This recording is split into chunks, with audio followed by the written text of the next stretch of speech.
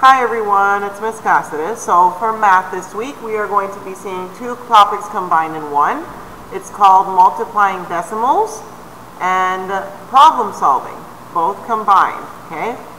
So these are actually topics we've already seen, but we're going to see a little bit deeper because we're going to combine multiplying decimals and problem solving together. So our objectives are to multiply decimals using the partial products. We use previously learned concepts and skills to represent and solve our problems. And our I can statement is, I can find the product of multi-digit decimals. So, how do you do that? Remember the partial product method, which we will be reviewing in a moment. And two, you can also just use the standard algorithm method, which is your normal way of multiplying, either horizontally or vertically. But if I told you guys before, vertically is the best way to go. So it's that simple. Easy peasy, lemon squeezy. So I thought I'd go for another presentation, just so you guys can see what I meant. I have a few examples here for the partial products multiplication. It's a quick review, just to remind you guys how to do it. Here are the instructions.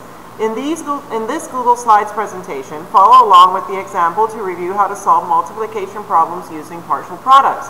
If you would like, grab a piece of scratch paper and follow along with the examples and solve the example problem. At the end, complete the two multiplication problems using partial products.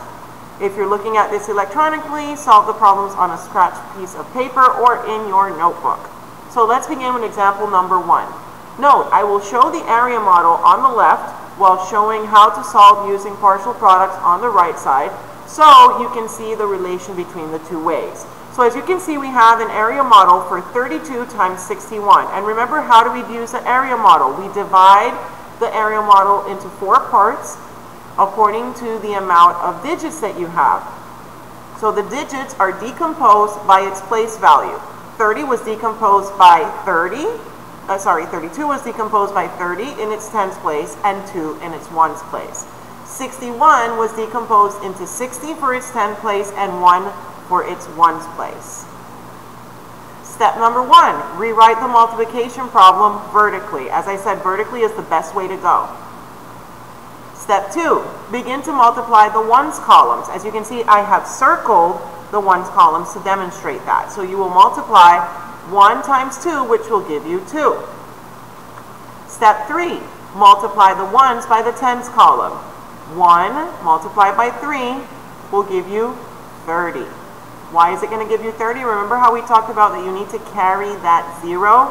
It's very important, since it is in the tens place.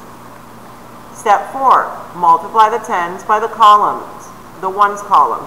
6 times 2 will give you 60 times 2, which will give you 120. Again, remember, you've got to do it according to the place value. So instead of 6, it becomes a 60. All of this is also being added. I'm going to go back for a second. All of this is being added to the area model. See? 2 times 1, 2. Because 2 times 1 will give you 2. 1 times 30 will give you 30. And 60 times 2 will give you 120. Finally, in step number 5, multiply the tens column. You're going to take the 60 and the 30 and multiply it together, which will give you 1800, as you can see, represented in the area model as well. 30 times 60 will give you 1800. Now you take all of your partial products and you find the answer for your final product. If you add all of these together, you will get 1,952, which will be your final product. And if you do the same with the ones that you have in your area model, you should get the same result, 1,952. So that was a quick review on how to do area model with partial products. And look, let's look at one more. Here's an example of 3 times 425. Again, we begin with the ones place. 3 times 5 is 15. The tens place to the 1. 3 times 20 is 60. And then to the hundreds place, 3 times 400 is 1200. We take all of those partial products and we add them together to give us 1,275 as a result. So it's your turn now. I want you guys to do these couple of examples at home with decimal numbers. It'll be the same process. Just remember to carry that decimal point. Well, I hope you guys enjoyed this video as much as I did doing it. See you guys in class. Bye.